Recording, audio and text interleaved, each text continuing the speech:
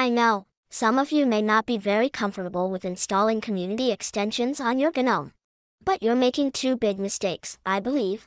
First, there are extensions that can really make your experience with GNOME so much better, if you give them the chance. And second, there are extensions that deliver features that GNOME wants to implement upstream.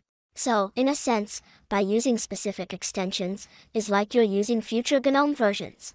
And this is such an extension I'm gonna show you today. But before, it is very important to learn about this merge request. It basically does two things. One, because the indicators are now loaded async, it will try to place the extension controls at the proper positions, and two, it gives a small example how extension developers can use it.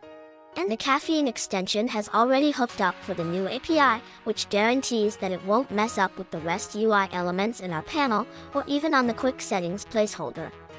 By the way, the support of GNOME 45 is still not merged, but something amazing that I have noticed in many extensions is that the PRs are coming from contributors, rather from the extension's maintainers. To put it simply, this shows a great interest from the community about the extensions. Especially Caffeine is an extension of a great usefulness that might be among the top 10 most popular ones, and here's why.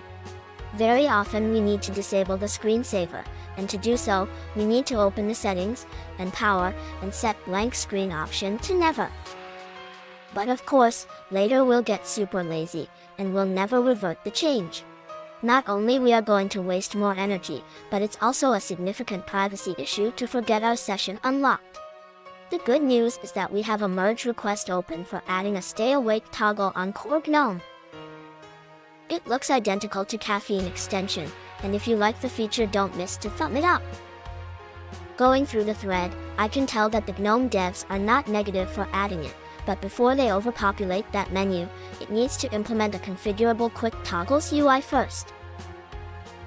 Till then, that might be like never, you can safely enjoy Caffeine that comes loaded with some pretty cool options. Oh, if you enjoyed the movie, please put a like. It's kinda a stupid thing to ask, but it actually works.